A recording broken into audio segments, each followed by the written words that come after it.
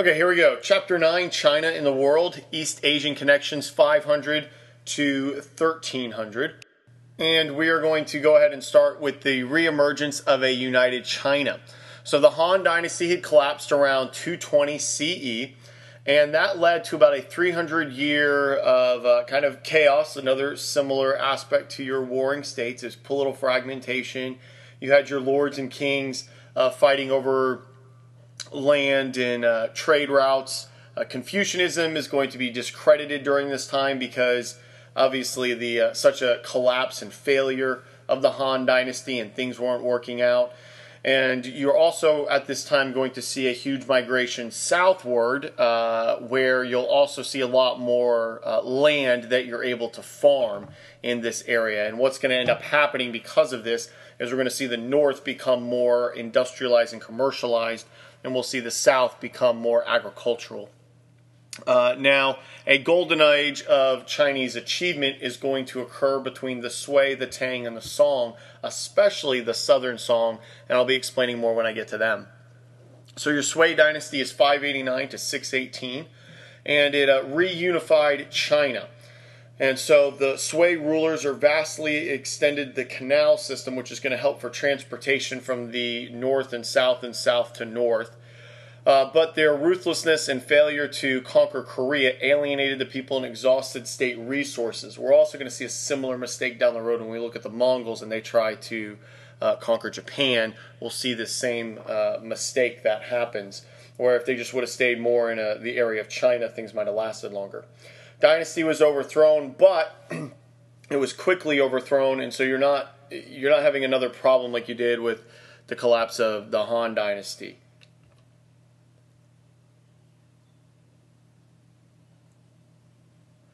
And so here's our extent of the Sui dynasty. And so you can see starting to move down into that southern part near Vietnam, getting up to the northern part, up near the Yellow Sea, getting into close to Korea. All right, the Tang dynasty, 618, so you can see the immediate transition from the Sui ending in 618, Tang beginning in 618. And then the Song 960 to 1279, and so these will be your two major dynasties that the Sui kind of laid a foundation for. And so they're going to establish patterns of Chinese life that are going to last until the 20th century, all the way up until communism is going to arise in the contemporary era that we'll be studying about second semester. It's regarded as the golden age of arts and literature, and we'll also see a commerce as well, because they are going to become extremely wealthy under these two, especially under the Tang for a period. And then really the Southern Song is going to have even have a nightlife with restaurants and streets that are going to be have businesses and kind of like downtown areas. It's kind of sophisticated for that time. 6 major ministries were created along with the censorate for civilians, surveillance, and basically spies, making sure everything's working correctly. The examination system will be revived to staff the bureaucracy, and a proliferation of schools and colleges. So they're going to have a heavy focus on your literature, your arts, your bureaucracy, your trainings, your education. A large share of official positions went to sons of the elite. So even though they're going to still have a merit system, there's obviously still the elite system that's going to come into play. And even with some of the strict rules that are going to come into play to help curtail cheating, there's still the elites that are going to get their children their jobs.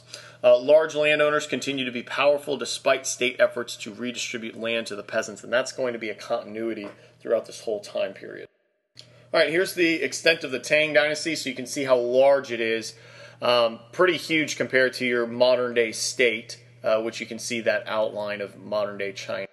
And here's another version of that, again, seeing that modern-day extent in the white. A little bit harder on this map, but you can see the extent of the Sui and the Tang. And here's another comparison map for you as well, especially that Southern Song where they're going to be fleeing southward. All right, economic revolution under the Song had great prosperity. And so rapid population growth is going to occur under this time period, from 5 million to 60 million, from 100 and all the way up to 120 million by 1200. And you're going to see great improvement in agricultural production. There's going to be some contact with your Southeast Asian areas. Vietnam, they're going to get better rice from that area and be able to have it grow in harsher climates and also be able to sustain different seasons. China was the most urbanized region in the world. They're going to have multiple cities, well over 1 million people, which the next biggest cities are pretty much going to be in India, and you'll have Constantinople in the Byzantine Empire that is going to reach a pretty high number before their decline. But again, the majority are going to be in China. A great network of internal waterways, canals, rivers, and lakes with their irrigation systems, their damming systems.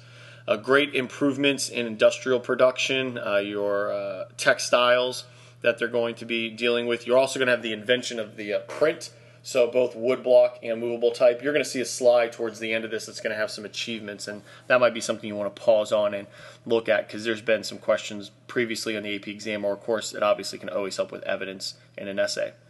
Best navigational and shipping technology in the world at this time. Their seafaring ability, they are going to have some amazing ships. I wish, if you ever get the time to watch this on the History Channel, they have a thing on the Chinese ships during this time period. They had ships that would hold thousands and thousands of people, like massive ships. And they could go up and down the rivers. So this just wasn't ocean-going ships. These were ships that went up and down the rivers. And they could land, and the sides of the ships would fall apart, and people could just come out of them with the military and catapults and archers, and they were just warships that were amazing. And so anyway, it's a really cool episode on the History Channel, worth watching. I wish we had the time to watch it, or we would.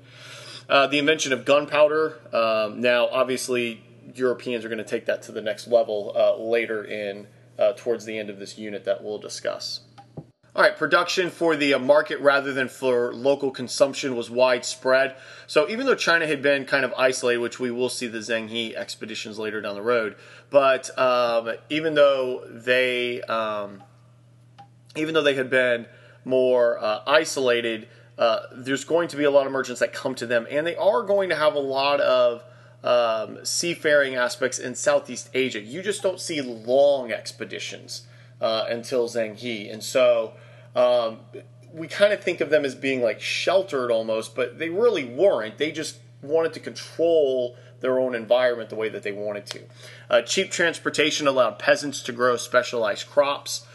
Government demanded payment of taxes in cash, not in kind, and so that is going to help establish a banking system, and you're going to have the growth of paper money and finances and loans, and you're going to end up being able to fund some of this trade, and so that's going to help some of the wider spread market that they're going to have.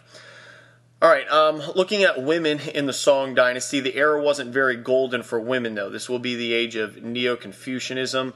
And so during the Tang Dynasty, elite women in the north had greater freedom because of the nomads. But then under the Song, you're going to see that patriarchal restriction start to emerge.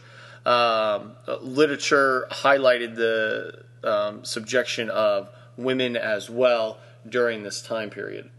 One of those aspects of women and their submission to men is going to be foot binding, which started in the 10th or 11th century. And this is the whole idea of the lotus flower. You're having wasn't a mistress, it was kind of this concubine that were dancing, and she had really tiny feet, and there was all these lotus flowers around the stage, and her foot had been wrapped in it, and the emperor at the time thought it was absolutely beautiful, and that women with small feet were beautiful, and it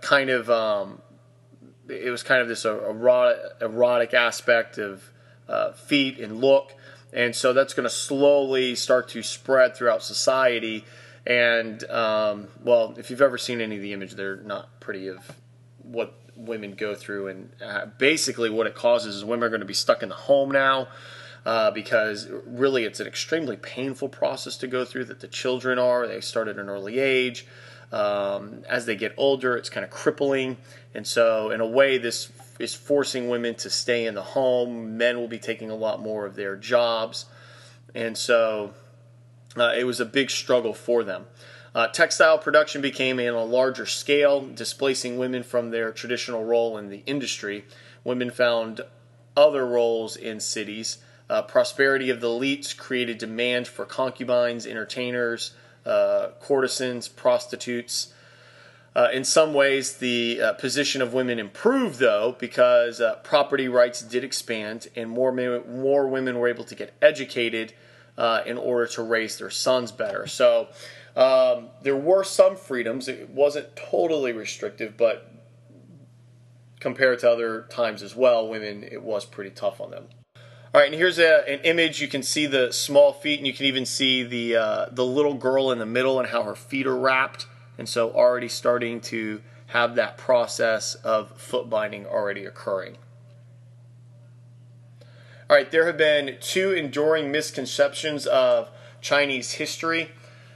And so the idea that Chinese civilization was impressive but largely static, the idea that China was a self-contained civilization. And so both of those are kind of your major misconceptions here. For most of its history, China's most enduring interaction with foreigners was in the north with the people of the steppes, your nomads. And occasionally a creation of a powerful state or confederation emerged that might rival with China. But you a lot of times had a tribute system that they were able to take care of, which will be one of the problems for the Song dynasty, is that tribute system starts to not work out so well. All right, pastoral societies needed grain and other farm products from China. Leaders wanted Chinese manufactured and luxury goods, and so the pressure from the north was consistent. So the payments were difficult. Now, China liked to say they came up with this tribute system, but so that way there felt to be some superiority. But really what ended up happening is these outside areas really ended up controlling the tribute system because in return for payment, they were getting a lot of goods. Sometimes there were some marriages involved with daughters of the emperor or other royalty members. And so really the nomads are the ones who ended up controlling it. And especially some of those larger federations that end up emerging are going to be some of the bigger areas that control that aspects. Another problem that China was facing is the nomads controlled a lot of the Silk Road routes where silk was traded. And so that's going to become something difficult that they're going to have to deal with. The tribute system, in theory, this is kind of what I was just talking about that they were having to deal with. And so the system apparently worked for centuries, but eventually we're going to see the Song dynasty really struggle when they take military power away from their military and put it in the hands of the bureaucrats, and that's going to kind of be one of the last straws that hurts them. All right, the tribute system in practice, again, disguised and contradicted the realities of what was really going on. I can't pronounce it, but your Xiongnu Confederacy was established around 200 BCE.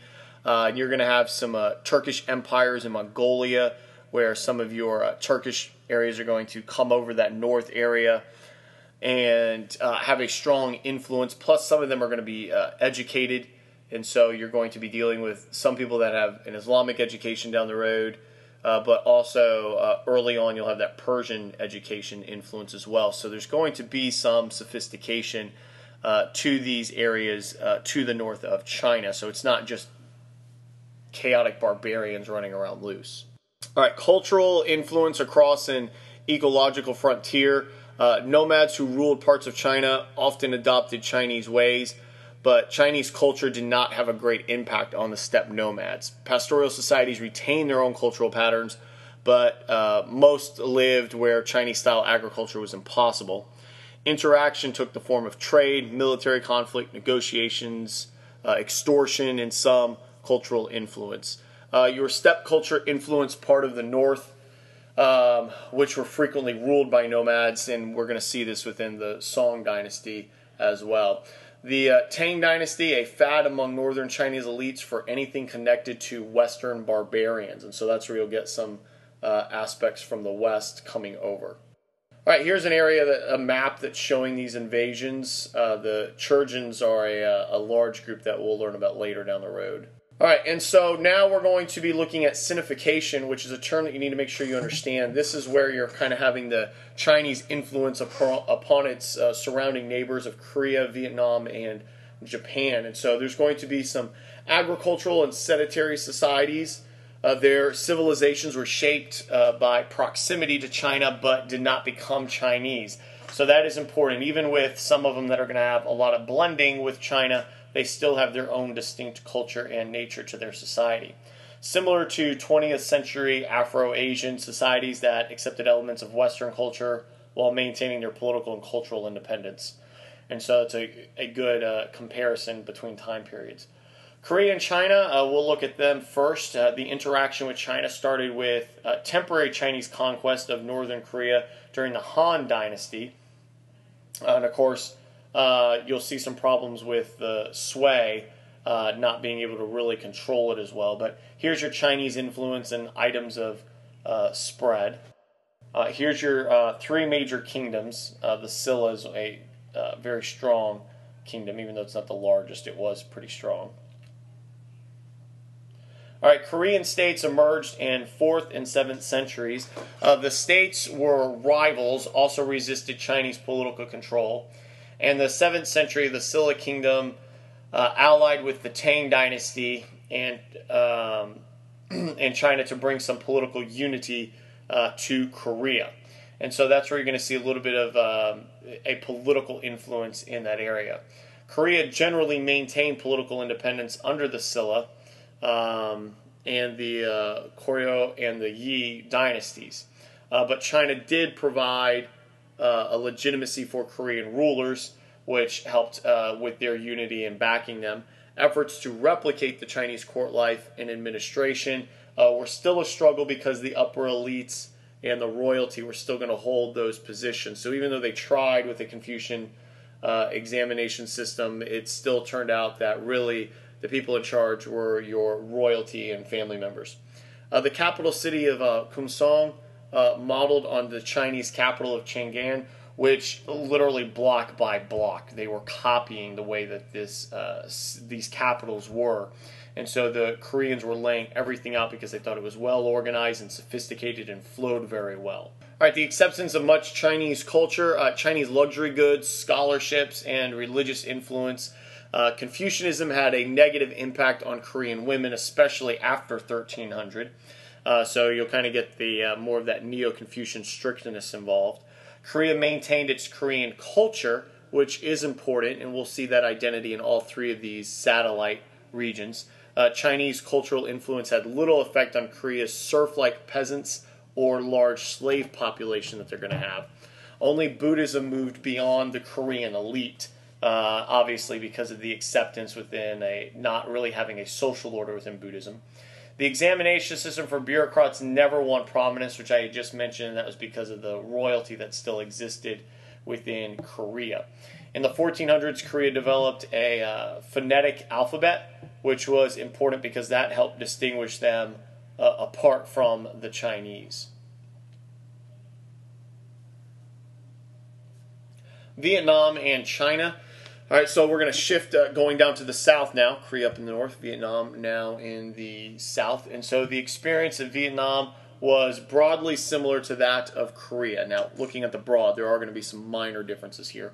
But Vietnam's cultural heartland in the Red River Valley was part of the Chinese state from 111 BCE to 939 CE. So there's not always, but for a long period of time, there's been a Chinese influence in that southern region.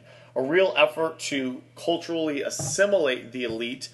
China really was trying to take control of this area, but rebellions will always be started among some of the peasants, even sometimes among your military leaders, and so China struggled to control this area. Vietnamese rulers adopted the Chinese approach to government, so the examination system helped undermine established aristocrats, and the elite remain deeply committed to the Chinese culture. So that will be one aspect that is a little bit different than Korea. Here's your Champa Kingdom that you're going to have in the south. And so the northern part of Vietnam is going to have more influence on, or be more influenced by China, that Red River Valley area. All right. Much of the distinctive Vietnamese culture remained in place. Language, cockfighting, betel nuts, greater roles for women. That was going to be one of the main sticklers that you're going to see, that Vietnam will just not give up the rights of their women. Kept nature goddesses and female Buddha in popular belief. Developed a variation of Chinese writing, so they kind of had their own script that they're going to have.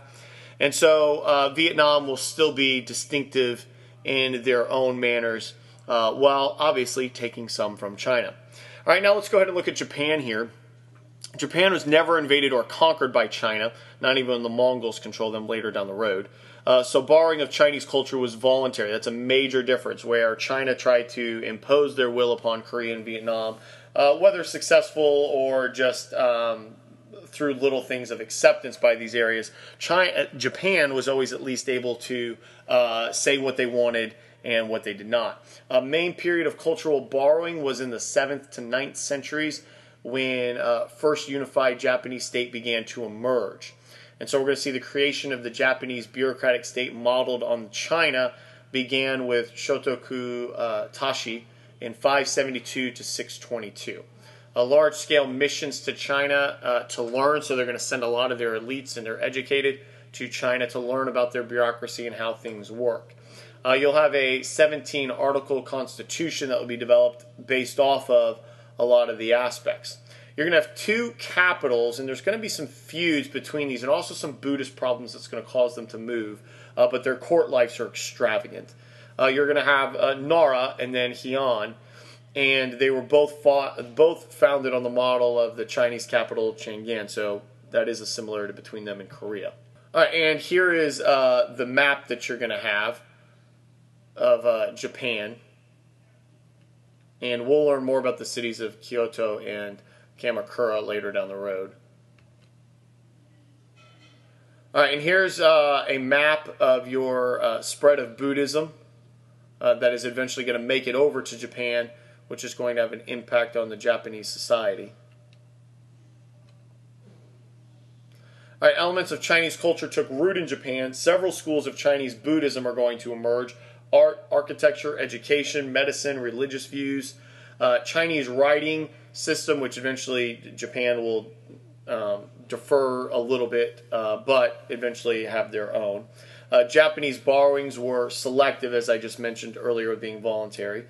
Japan never created an effective centralized and bureaucratic state, though. They are going to struggle because there are what essentially are these 300 daimyo, which were these local authorities of the Bushi, which were your military leaders, and then developed their own military focus, which were the samurai.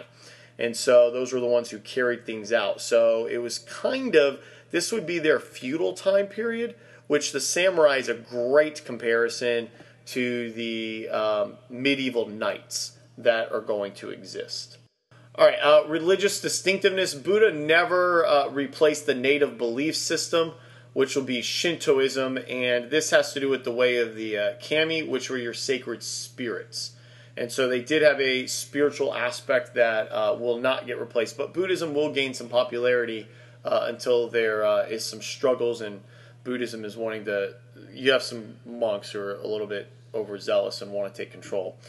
Distinctive literary and artistic culture will emerge. A unique writing system mixed with Chinese characters with phonetic symbols are going to emerge. So they start to differ a little bit than the Chinese way. Early development of the tanka, which is a highly stylized poetry that will exist. Literature and the arts were something that were highlighted in all these satellite areas because of the height that it's going to receive under China, especially the Southern Song. Highly refined aesthetic court culture, especially in the Heian court culture, where you're going to have and interaction of how people interact with each other, kind of like a what's the word I'm looking for? Not proper, but what's the thing where you learn how to dance, how you learn how to eat? I even took this class. Anyway, I'll remember probably after I'm done giving this lecture and recording it. But anyway, there's a sense of properness of how things operate in this life of luxury that they're going to have as well. You'll see concubines in this area of their court life, and so it's a very liberal arts way of life. Elite women escaped most of the Confucian oppression, so you won't have to deal with that like you did in China.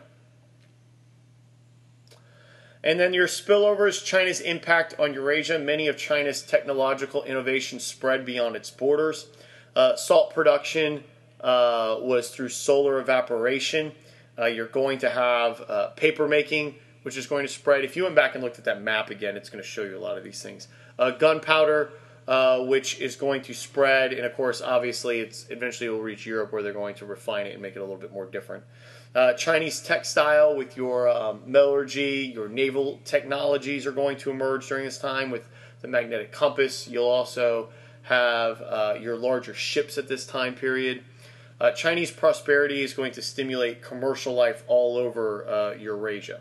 On the receiving end, China is an economic beneficiary. China learned cotton and sugar cultivation, which was a process from India. China was transformed around 1000 by the introduction of new rice strains from Vietnam, which I had mentioned earlier. And technological creativity was suppressed by cross-cultural contacts. A growing participation in the ocean trade as well, foreign merchant settlements in the southern Chinese ports by the Tang era. So they are going to be selective in some of the ports that they will open up for trade. Sometimes it brought some violence, and obviously sometimes China would close its ports, but there were a few ports that they were going to let open and have international trade. Transformation of the southern China to production for export instead of substance will be something that was pretty large during the Song dynasty. China and Buddhism. Buddhism was India's most important gift to China. Now, remember, Hinduism was the most popular in India, but as something that China is going to accept from somewhere else, it would be Buddhism. China's only large-scale cultural borrowing until Marxism in the 20th century, when we get into what happens with communism. China was the base for Buddhism and the spread to Korea and Japan, which is important because they'll be influenced by that. But there will be some differences of how this ends up working. Buddhism is going to enter China via the Silk Roads, and obviously some of the missionaries that were sent out, and also those that followed merchants in your sea routes. Had little appeal at first because, again, it was a foreign idea. And then Indian culture was too different from the Chinese, and so that was going to be another reason why it wasn't appealing. Again, here's your spread of Buddhism. We saw this map earlier. All right, Buddhism took root 300 to 800 CE. The collapse of the Han Dynasty will obviously cause some chaos and some acceptance of Buddhism. And, of course, Buddhism is going to change as well. Monasteries provided increasing array of social services, and Buddhists appeared to have access to magical powers, which was appealing to the Chinese, something spiritual that was different than your secular way of life under Confucianism. Serious effort to present Buddhism in a form acceptable to the Chinese, and that's where you get your Mahayana form of Buddhist that became very popular. All right, the Sui and early Tang dynasties gave support to Buddhism. The Sui Emperor Wen Di had monasteries built as a base of Chinese 5 sacred mountains. Monasteries became very wealthy because of the amount of land that they have, which eventually, when there is a Buddhist backlash, it'll be taking a lot of their land. Buddhism was never independent from the state authorities. Losing state support, the crisis of Chinese Buddhism, which I was just mentioning. The growth of Chinese Buddhism provoked resistance and criticism, especially among the Confucian elites, because of their monasteries. They also didn't like the idea of the celibacy and withdrawing from society. And, of course, it was foreign, and so there's going to be laws that are going to be restrictive to Buddhism. Your new xenophobia perhaps started with a with Lushan Rebellion, which is led by a foreign general. Chinese state began direct action against the foreign religions in 841 to 845, and 260,000 monks and nuns were forced to return to secular life. Thousands of monasteries, temples, and shrines were confiscated or destroyed. Buddhists forbidden to use precious metals or gems for their images because of the wealth and the state wanting that back. Buddhism did not vanish from China. It remained an important element of popular religion, especially among the lower classes. All right, and here we're going to wrap it up. So empires in East Asia, if you want to pause, look at their comparisons here. This is a pretty good chart for you. As well as the inventions under the Tang and Song China, their descriptions, their impact. That's important. Just don't read what it is. Look at the impact as well, because that's important and can help you with evidence and analysis. And that concludes it for us.